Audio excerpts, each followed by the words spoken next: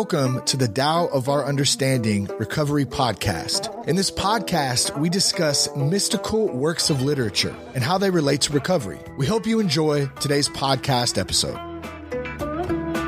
Hello, this is Buddy C. Welcome to the Tao of Our Understanding Recovery Podcast. Today we have Amy, Marla, and me. Should be a good conversation about where is Tao. We're nearing not quite the end yet of Chuang Tzu's book. Chuang Tzu was a student of Lao Tzu who wrote the Tao, who's credited for writing the Tao Te Ching. And Chuang Tzu took more of a story, comedic, kind of a comedy approach to some of this. A lot more than Lao Tzu did. Lao Tzu seemed to be pretty serious.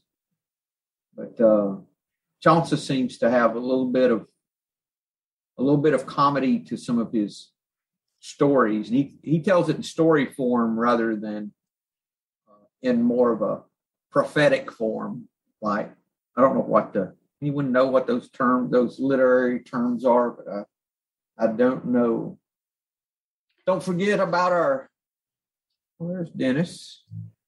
Don't forget about our nightly 9 p.m. Eastern AA online meeting of Alcoholics Anonymous. You can get there by going to zoomaameetings.com, goes directly to the link. Good to have you, Dennis. Just come when you can. Do you need a copy of the? No, I got it. Got it? Okay. I was just making announcements and then we'll start talking. Where is Tao? Yes, zoomaameetings.com. Amy that's here, she chairs on Sunday nights. I chair on Friday nights. So if you come either one of those nights or you see us in the meeting, just say hello. We'd love to meet you. Several people have mentioned that they came from the podcast. So I've been excited to meet folks when they come. Where is Tao? Marla, you want to read for us? Are you good with that? Sure. Why don't we? I was wondering if you feel famous when people come up to you and go, "Hey, I hear you on your podcast." Like, if you feel famous, anyways. Well, not really. I'm just kidding with you. I've been quoted. I used to do a radio program for real estate years ago, for 2 years on Atlanta radio. You got covered all a lot of state. And I had someone quote me on real estate one time and didn't know it was me. I thought that was pretty. I never mentioned it was me. You know, that was at the bank actually. Like, well, the guy on the radio said, you know. I said, yeah, he's probably right. You know, and I just went on. How did they not know that it was you? Your voice is very distinct. You're in Atlanta. Well, that's true. Okay. That's true. And I was, and the voice over the radio versus live. You know, I'm sure it's a little different, you know, so. Yeah, Marla, read, I guess just read the whole thing and then we'll come back maybe, I guess. All right. Where is Tao? Again, I'll butcher the names. Master Tung Kuo asked Chuang, "Show me where the Tao is found." Chuang Tzu replied, "There is nowhere it is not to be found." The former insisted, "Show me at least some definite place where Tao is found." "It is in the ant," said Chuang. "Is it in some lesser being? Is it in the weeds? Can you go further down the scale of things? Is it in this piece of tile? Further? Is it in this turd? I'm sorry. It is in this turd." At this, Tung Kuo had nothing more to say, but Chuang continued, "None of your questions are to the point. They are like the questions of inspectors in the market, testing the weight of pigs by prodding them in their thinnest parts. Why look for Tao by going down the scale of being, as if that which we call least had less of Tao? Tao is great in all things, complete in all, universal in all, whole in all. These three aspects are distinct, but the reality is one. Therefore, come with me to the palace of nowhere, where all the many things are one. There at last we might speak of what has no limitation and no end. Come with me to the land of non-doing. What shall we there say, that Tao? Is simplicity, stillness, indifference, purity, harmony, and ease? All these names leave me indifferent, for their distinctions have disappeared. My will is aimless there. If it is nowhere, how should I be aware of it? If it goes and returns, I know not where it has been resting. If it wanders here, then there, I know not where it will end. The mind remains undetermined in the great void. Here, the highest knowledge is unbounded. That which gives things their thusness cannot be delimited by things. So when we speak of limits, we remain confined to limited things. The limit of the unlimited is called fullness. The limitless of the limited is called emptiness. Tao is the source of both, but it is itself neither fullness nor emptiness. Tao produces both renewal and decay, but is neither renewal or decay. It causes being and non-being, but is neither being nor non-being. Tao assembles and it destroys, but it is neither the totality nor the void. Thank you, Marla. Comments? It reminds me of the very first verse of the Tao by Lao Tzu. What the Tao is and isn't. We can look at that. I have a new computer, so all of my bookmarks are gone. There it is. Which version do you guys like? Let's see. Let's go with your favorite, Amy. Of the first verse? Yeah, Ron Hogan. Oh, the one who, he's black and white. Speaks to the masses, us average Joes. If you can talk about it, it ain't Tao. If it has a name, it's just another thing. Tao doesn't have a name. Names are for ordinary things. Stop wanting stuff. It keeps you from seeing what's real. When you want stuff, all you see are things. Those two sentences mean the same thing. Figure them out, and you've got it made. So, am I kind of on target, you think? It can't be explained. The Tao's everything. It's not just one thing. The whole thing is Tao. Now, I think that's what Chuang Tzu was trying to explain here, because he was being asked this question, which is, I don't know, in very many stories, is he actually referenced? It's usually someone else. But he's actually referenced here that he's being asked, because he uses other characters a lot. But he I guess, thought it was important enough that he be asked this. It's the most important question. Yeah. Yeah. Why didn't they ask what is Tao instead of where is Tao? I would have asked what. Hasn't that been asked? But isn't it about seeking though? If I was something where, instead of where, I'd want to know. I mean, I don't know. I would have said what, but isn't that the same outcome if you say what and that, and then if you say what, you just go into that ordinary religious thing where there's going to be 10,000 different answers to use a Tao thing instead of Tao is 10,000 things and it is nothing.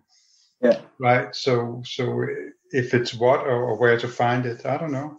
Yeah, but I can totally relate to it. Instead of saying where can I find it, that'll lead you into all this kind of group. But what is it then?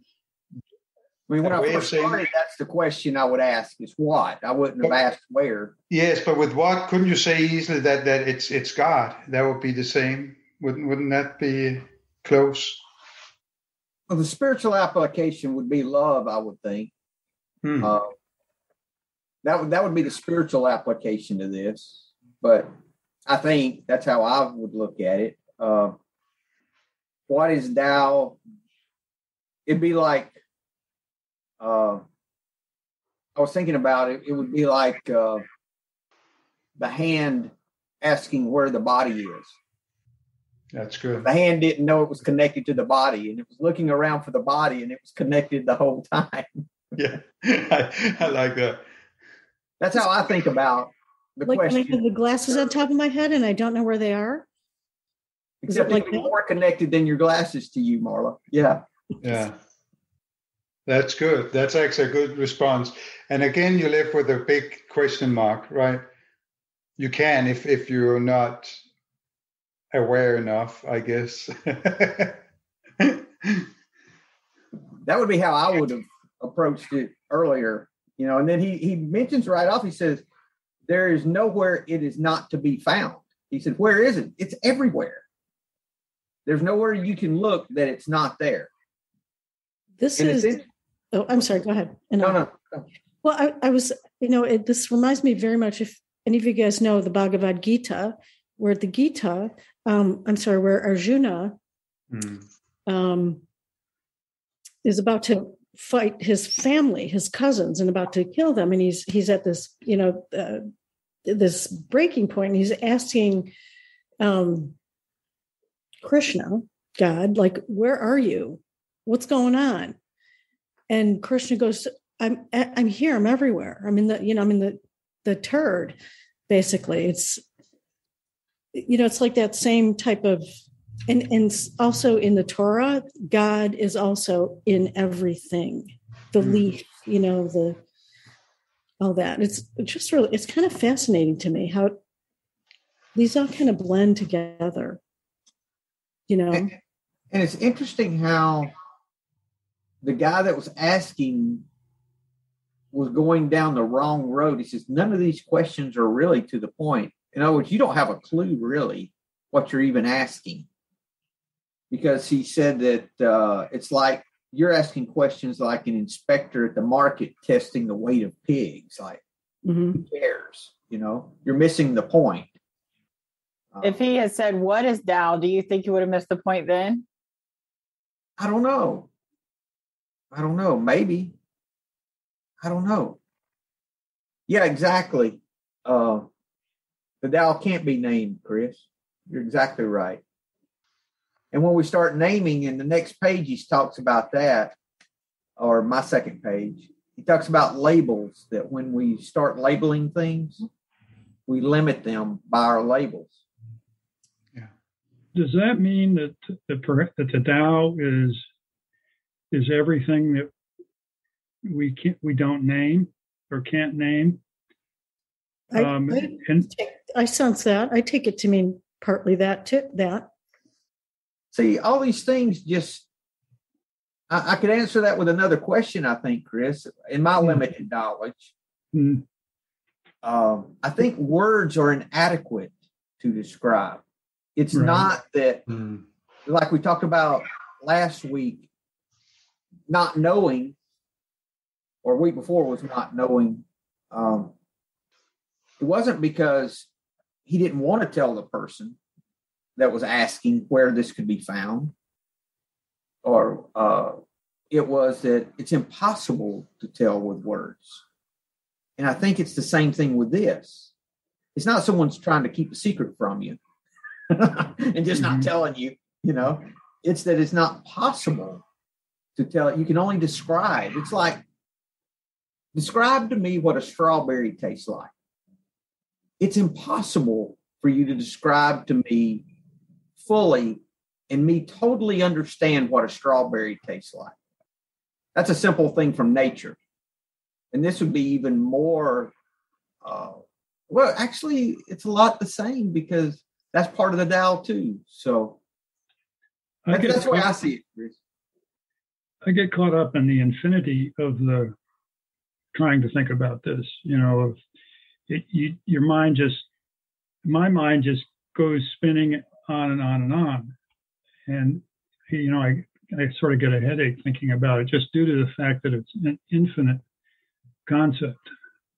Well, why don't, where I land on that is, rather than trying to understand it, how can I experience it?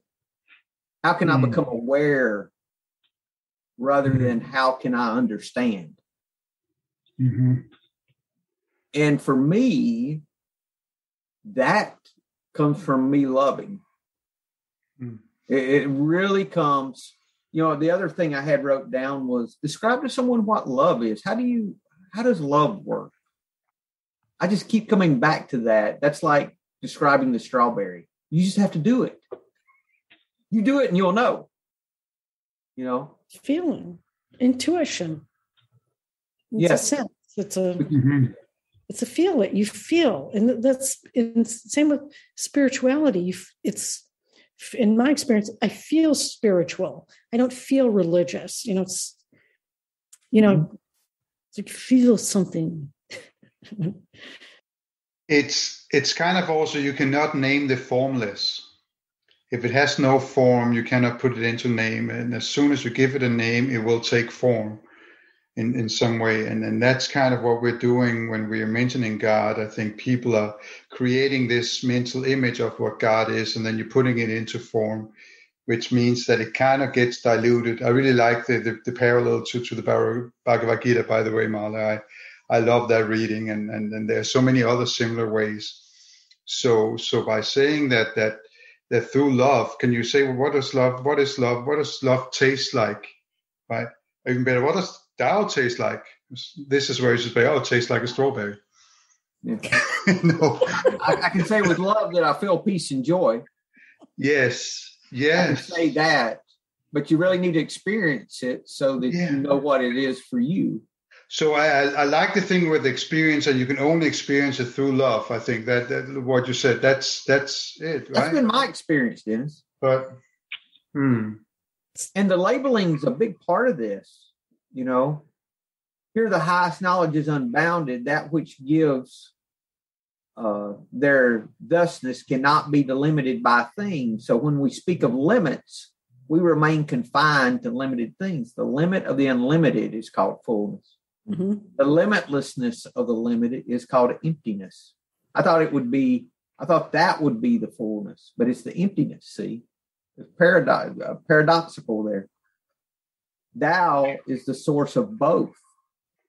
And I think that for me, part of that, that emptiness is form, form is emptiness, all those things. When we're sitting around talking about it, we're really, if we're not careful, we can really harm our understanding, because I think it's all to bring us to the moment and accept everything as it is. That's the beginning point for me of starting to be able to live in something similar. Is I have to accept things as they are first. Yeah. And if I can do that, then it starts making a little more sense. Then I can lay down my selfish agenda when I can see things clearly, because until I can see them clearly, I'm always conniving and hoping they change and that they're different. And that's never in the moment. Never in the moment. Now, what does love do? Love always brings me to the moment. Always to the moment. My fear takes me out of the moment. My fear I won't get this, Chris. If I'm afraid I won't understand, then I try to figure it out. If I let that go and just, okay, I'm where I need to be right now, there's peace there. Then is fear sort of the opposite of love? In my thinking. In my thinking. And, it's a Christian principle that love, love drives out fear. Love. You say that love and fear can exist at the same time. Is that it? No, not really. Well, that's kind of the thinking. Yeah. I mean, though. Do what, Marla? I like that what Dennis just said. Love and fear can't exist at the same time in the brain. Well, when I realized that love brought me to the moment, because I can only love people in the moment. Yeah. And then when I'm afraid, it's usually out of the moment. That made a lot of sense to me. Fear is always in the future, and therefore it doesn't exist. Yeah. Life is right here, right now. It's not 2 minutes from now. It's the whole point of all of this is to bring us to the moment. I think. Well, am I thinking too much of the everyday experience of love that people have? Or are you talking about something a little different from that. My first experience with it, Chris, was in AA. The first page of working with others, page 89, says practical experience shows that nothing will so much ensure immunity from drinking as intensive work with other alcoholics. It works when other activities fail.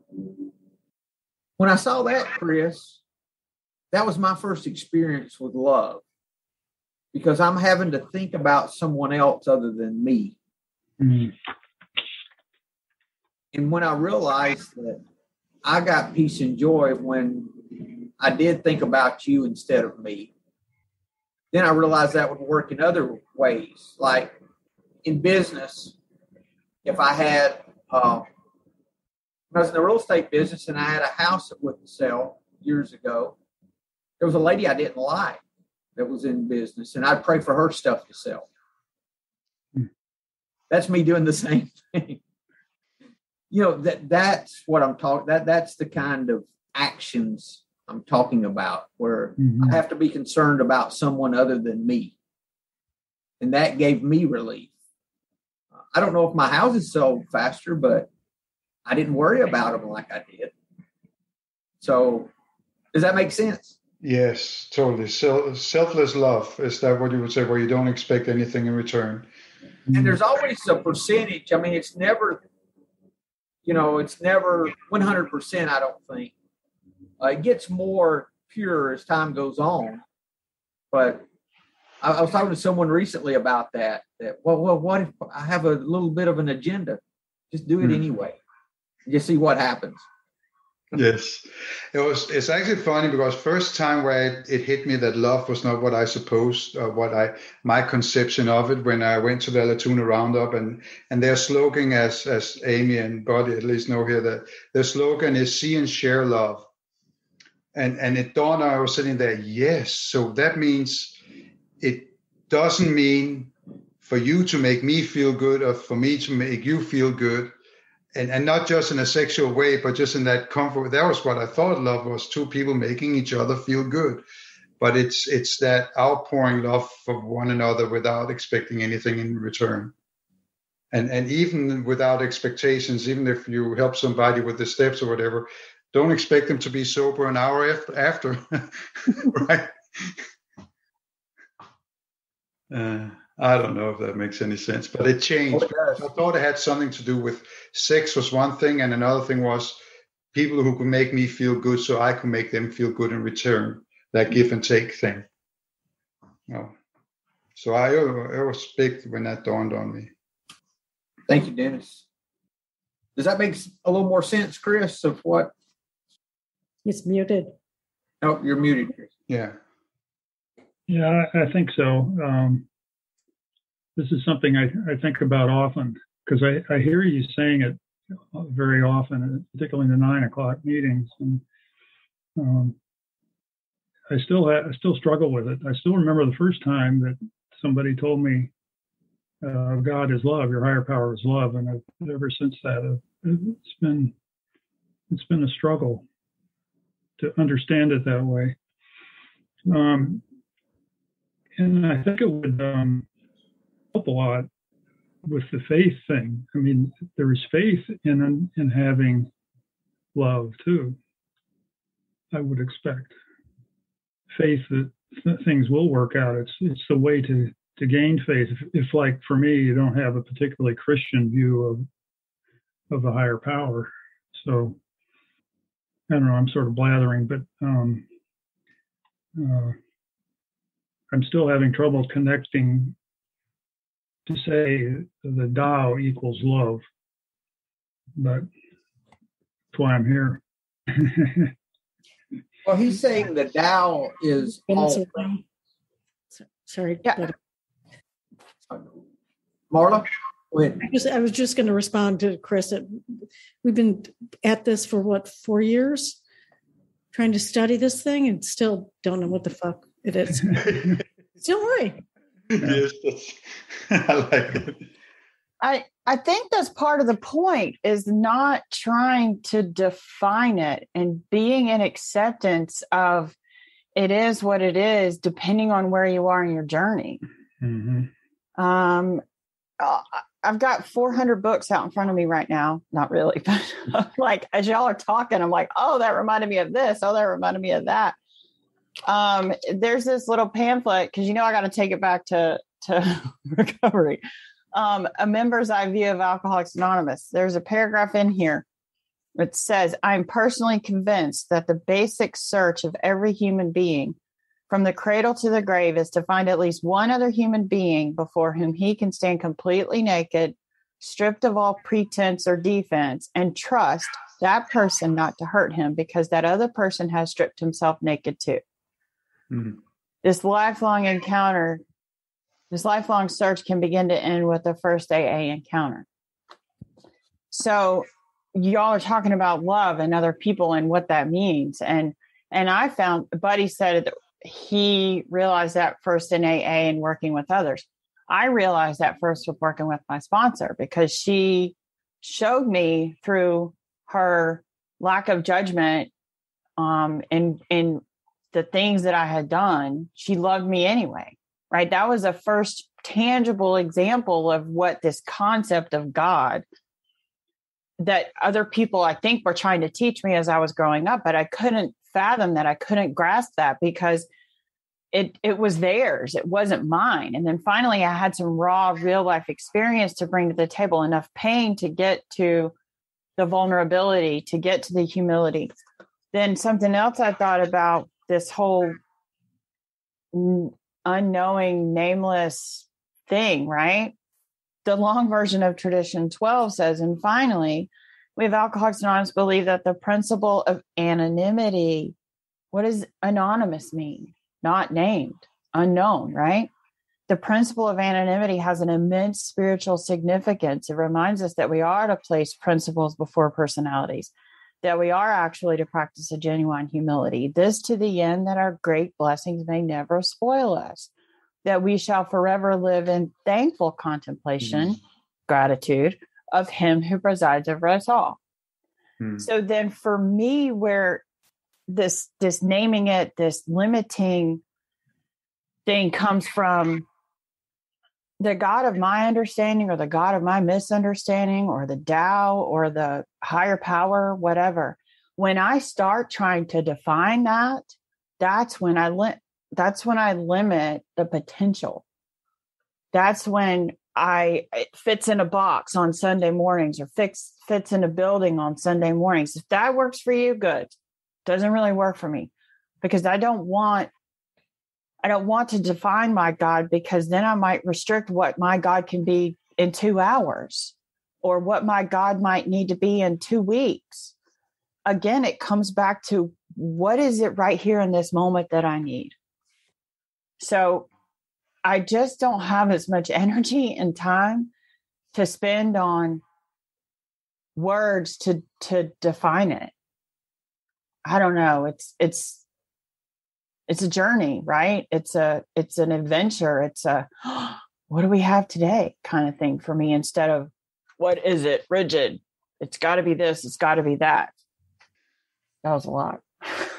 No, I think in just commenting, we have this expectation that, the next thing we're going to do is going to going to make us so happy, and it'll be finally, we're going to be so happy when this next thing happens. And it never does.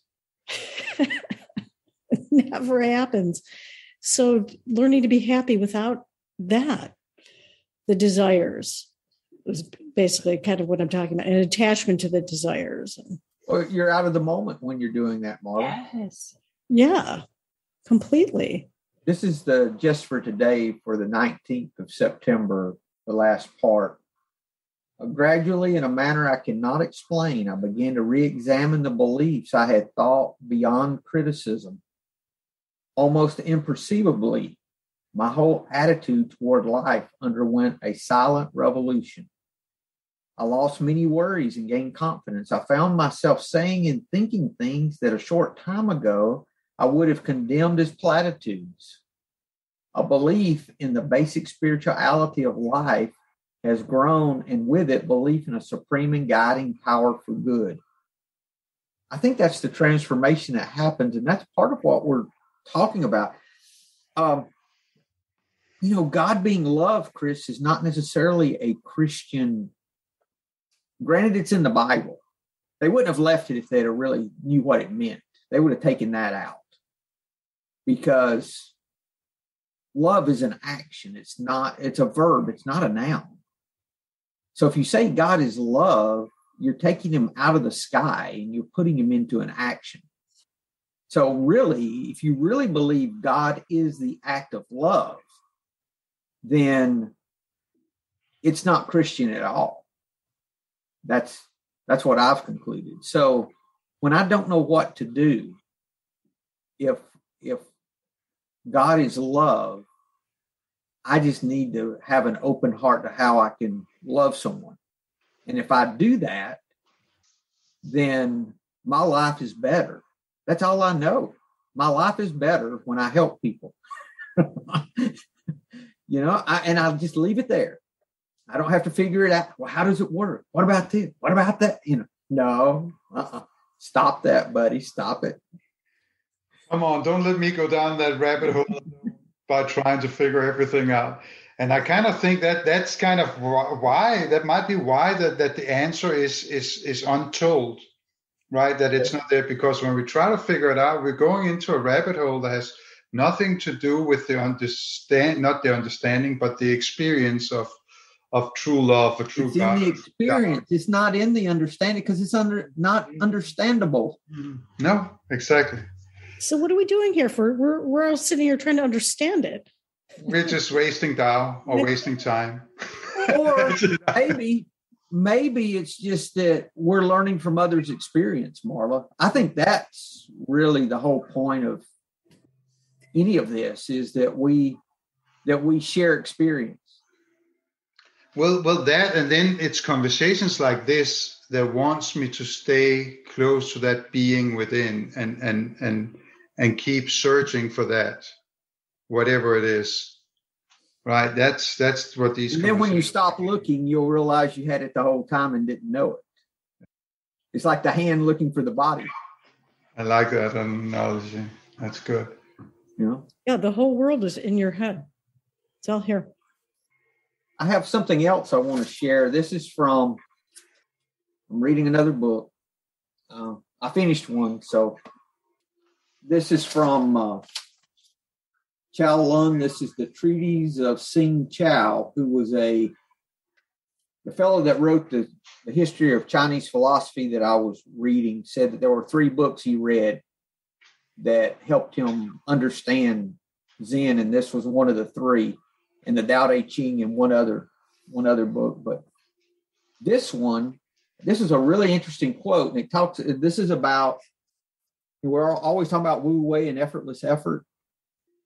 And he said, talking about non-moving does not mean that motion must cease in order to produce rest, but that there is rest with motion going on, that they're together. There's rest with motion, therefore things move, they're forever at rest. Motion need not cease in order to produce rest. Therefore, things are at rest. They do not have to cease moving. So we think that for us to be in this place of ease, that means we have to stop. No, it's an inward ease. It's an inward rest. Part of the story was, which it is for all of these, when he is describing the Tao, he says, simplicity, stillness, indifference,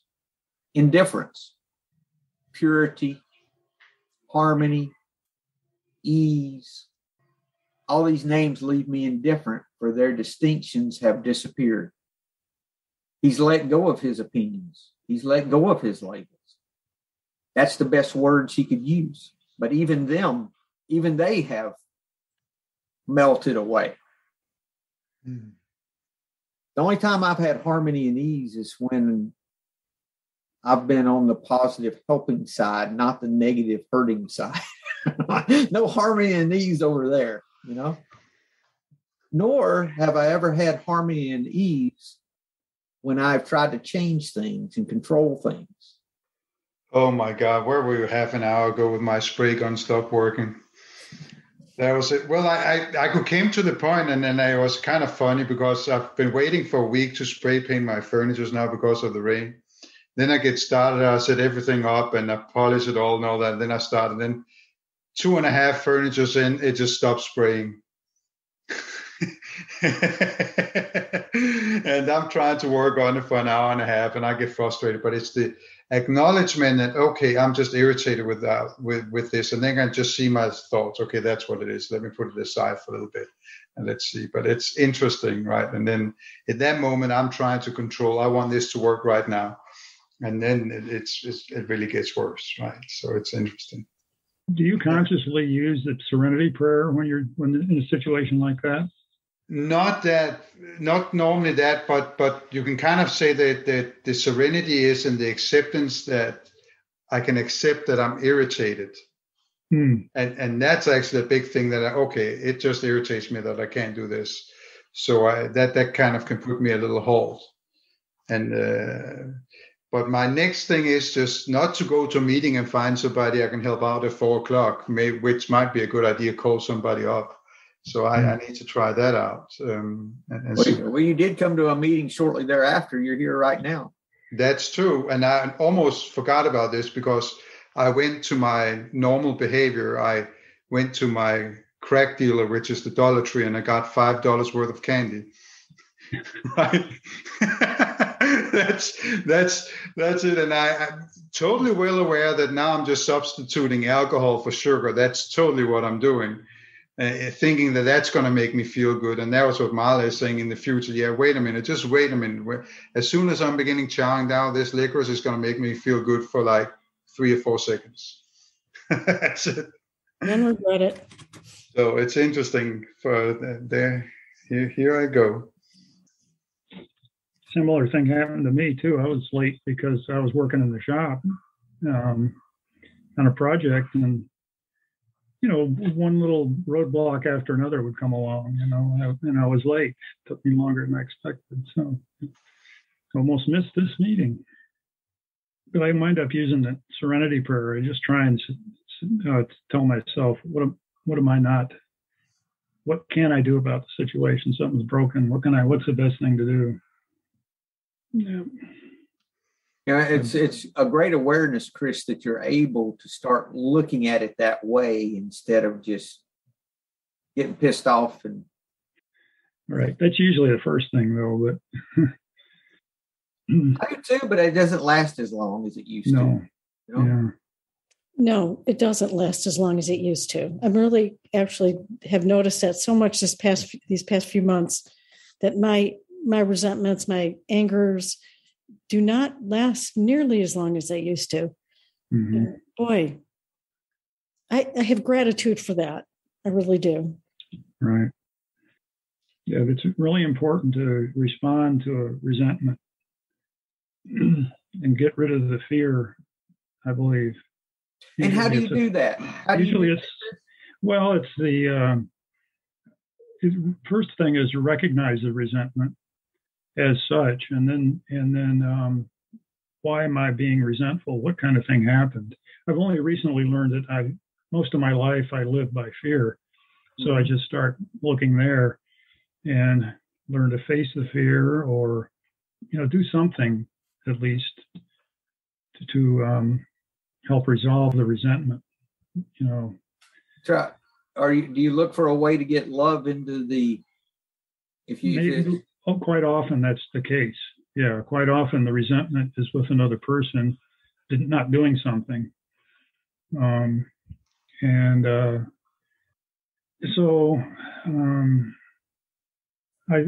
really look at what my part in it was, and if I have a part in it, then I fix that part as soon as I can. Yeah. And then I go the next another step. beyond, I get into the empathy, because empathy is part of it. This person didn't do something.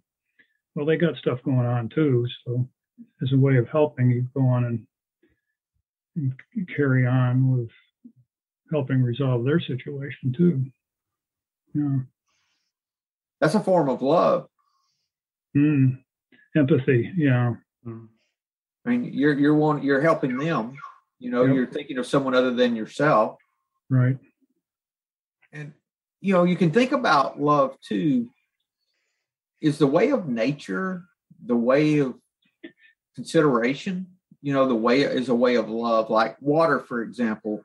Water doesn't distinguish between who it helps as far as nourishing a body. The same water will nourish the most evil person in the world. The same as, if you put Hitler and Mother Teresa, side by side and gave them both water would do the same thing for both of them. That kind of idea that it's not discriminatory, doesn't make differences, like this is talking about, that you remove your limits. And a lot of nature behaves the same way. Yeah, nature doesn't care what you look like. No. Wild animals show a lot of amazing love. It's just we can take a lot of example from them. And they're in the moment too. They're not for the most part. I think that's the whole point of all of this, is teaching us how to get back to the moment, which is our normal, natural state. And we live out of the moment all the time. Yeah. Meditation, all this practice gets me in the moment. It is so funny that love doesn't discriminate, and that in this, and the water analogy is so good, but it's so hard with people. I have this friend of mine. He sends out a lot of these texts that we're getting in recovery, and sends it out to a lot of people. Now, one decided to respond just directly political to these things here, just strictly off the bat, just isolated with their own personal news in the room for months, don't see a lot of people. And then they just responded politically, and he got upset about this. And he told me, there's just some people that you cannot be nice to. And I just said, that's interesting. And I haven't got to talk to him about it, but in reality, you can still be nice, and you can still do these things and not feel that personal attack, because it's probably because that person had a different political point of view, and that's all it really is. And that doesn't mean that we need to be further away from each other or anything, but I just thought it was funny, right? So and we're all at a different place in this journey, aren't we? We're all at a different spot and different things. We react differently, and we think, why is he reacting that way? But we all do it. Yes, but why is it so hard? So judgmental. Animals are not judgmental. Nature's not judgmental. Why are humans judgmental? Well, we're being judgmental so we can separate ourselves from others, so we can just put ourselves in that hierarchy, even I'm better than or I'm worse than. But why we're doing it, maybe because we have that extra sense of mind that isn't in this moment. All animals, they're here now. It's fight and flight, no matter what they do, right? But we have that. More complex fears, don't we? Yes, and I don't know why. So that's my question. Why is it so hard to love another human being compared to loving a dog, for example, or a plant, or something else? It's so easy to love dogs or animals and that, but when it comes to other human beings, even the ones that's close to you, some dogs, animals don't talk back. No, but I talk back for my dog just to make it interesting when I argue with him. Otherwise, I would just be a lunatic, right? Yeah. I think we've got this complex thinking brain that takes us out of the moment, and we're full of ourselves, and we just don't understand this way. And that's why we're even here talking about this, is because this guy wanted to know where it was. What am I missing, and where is it? And he couldn't see it's all around and here, and how do I get there? What do I, and it's more of a dimensional where than it is physical where. Mm-hmm. Yeah, it is. So, and it's the same answer I always have. I don't understand how it works. I don't know anything about God. All I know is when I'm nice to you, my day goes better. So I'm going to keep being nice to you so my day goes better. And when it goes bad and I've screwed it up, I need to look at how I made it about me instead of about you. There's not much to look at because instantly when that anger comes up, that's because you're making it about yourself instead of others. That is instantly. Really. And it's so funny how we can rationalize all that justified anger and all that. But if I get angry, it's simply because something don't go my way. There's no arguments about it. It's just something. Always fear. Right or wrong always doesn't really matter. Fear behind it, you know. Always, always, always. I'm afraid of losing something or not getting something. Always. Yep. I've never been disturbed that I couldn't track it back to fear in some form. And the fears never come to realization. Very rarely. Well, buddy, I'm sorry. Marla. I think we can get there. Yeah.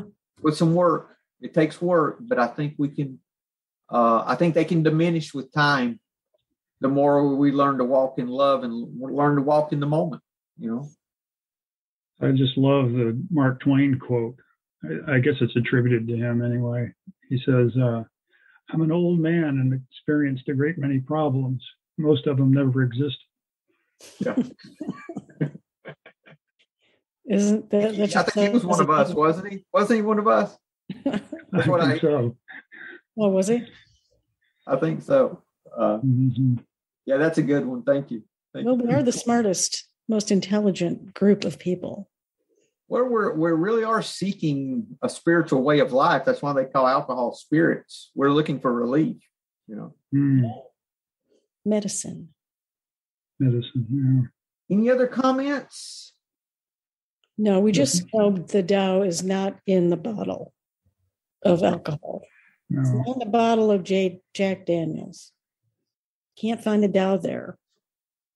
Well, I guess you can. If it's everywhere, you can find it there too. We'll just. Well, and that would definitely be the higher power. We talked about that, buddy. Didn't we find it there? Yeah, I totally found it there. Like I said, with my latest relapse, I mean, that got me lying there sleeping in my driveway, right? So it was definitely a higher power. But does the Tao actually exist then? I didn't hear that. Does the Tao actually exist? Does it exist? Maybe not. I think it's the totality of all creation is, if you wanted to put the whole thing. Now, us understanding it's a whole nother. That's like saying a strawberry is red and about this size. You know, that's about the extent of the description I gave. You know. Mm-hmm. Could you use the same answer like when Buddha, the first Buddha, got asked? So, what is it to be awakening, or what does awaken means? And all he says is that it's the end of suffering. So he doesn't really give a direct answer. He just says what it's not. And that's, me seeking spirituality through the bottle or through addiction or pleasure, if you can say that. That's probably what it's not. But I don't know if you could do the same. Okay, this is a quote from Dropping Ashes on the Buddha, teaching of Chuang Tzu, talking about the response when all the Zen masters were asked the same question, Dennis. There are no words for it. So if you open your mouth, you're wrong. This is why whenever Zen masters were asked the question, one only shouted, another would hit the person questioning. Are we talking, what was the question? The question was, where is enlightenment? How can I find this? Where is the Tao? Another one. Yes. Okay. Another one would hold up one finger. Another one would say, And he said, if you understand the meaning behind this, one would do nothing, just sit there. If you know the meaning behind these actions, that is the only clear mind. The different actions are just different styles of pointing to the clear mind. He calls it the clear mind. It is impossible to explain clear mind in words. So the Zen masters use shouting and hitting and holding up one finger to explain. It's impossible. I agree. We want someone to give us the answer so we can work the formula. It's what it is. Like it doesn't work that way. Yeah, like a pill to make me feel better. Yes. And I want it now. You mean I've got to help you instead of think about me? I've got to do something self-sacrificing? I don't want to do that. See, we're missing it by the selfishness and the dishonesty and the resentment and the fear keeps us trapped. So just like what we just read here, that there's no answer to it. It's just like it is everything or it is nothing. And I like that. So that means from now on, you can start beating up your sponsor or your sponsee with a shoe if they have direct answers about what is a higher power. Oh, really? I think what happens, Dennis, is the result of this spiritual way of life. We start being aware that it's this way. We start being aware of this whole thing instead of just going through life so blind and unaware. Because that's what the program's doing for me, is making me aware. I didn't realize before that my life was better if I cared about you, and that I didn't have to carry all these burdens that I used to carry, that I could be at ease in life. Didn't know that. I just thought I was a mean, miserable person, had sin in my life, and that's why everything went bad for me. What a difference. I don't need enlightenment. I'm happy with what I have. Thank you. I don't need anything more. Is that enlightenment? Could be, Amy. Could be.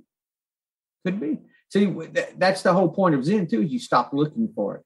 You just sit. You just accept. It's about, emptiness is emptiness and form is form. It just is what it is. And it's all as it should be. And that's where the peace is at. I agree. But thank God that I'm still human, because I still step out of that. And the way I can see that, I go back into the unconsciousness is when I detect the anger. That's when, here I go off again. And then, but aren't you getting some great tools to use for that stuff that you've never had before? Yeah. What a difference, Does that make any sense, Chris? I'm still thinking about your question. Does all of that make sense to you? The question about, does the Tao exist? The Tao, and I would encourage you to just be open to maybe love in your life, the opportunities that show themselves that you may not, you may be walking past, and just see if opportunities don't arise that will bring more peace and joy in your life. Right. And give us a report, because I think you're going to start seeing more of those. And that's really where this is at, is being open to those things. Mm-hmm. Because they're around us all the time. We just don't see it. Yeah. I think I would say that in the conditioned mind, and in the mind of an intellect that we all have, it doesn't exist there. It's not an intellect thing. So you cannot grasp it with understanding. You just have to be open. And then you experience it. See, that's what God is love. God, that's an action. That's an experience. That's not in a book. Oh, hi, Beauty. My sponsor tells me that that's what a prayer is just being open. Yeah. It's surrender, Chris. Mm-hmm. Yeah. That's all it is. Mm-hmm. Life is an endless series of surrenders. or an endless sequence of fighting, one or the other. One or the other. Pick anyone. Yeah, sometimes a good fight is good. I'm actually looking forward to a good sarcastic fight with my wife once in a while. But we don't mean it deep, so it's not anything bad anymore like it used to be. Good. Yeah. Anything else, guys, before we close? No, fun meeting. Good conversation today. Thank you. Thank you so much. Thank Yeah, you. I appreciate it. Well, you guys have a great week, and we will see you next week. Hello, this is Buddy C. I wanted to make you aware of several recovery-related resources that I've posted in the episode description. These resources include a list of recovery podcasts, a free sober meditation app, daily recovery email, shared Google recovery calendars. Hope you put some of these resources to use and have a great week. Thank you for listening to the Tao of Our Understanding Recovery Podcast. If you enjoyed this episode, please share it with your friends in recovery.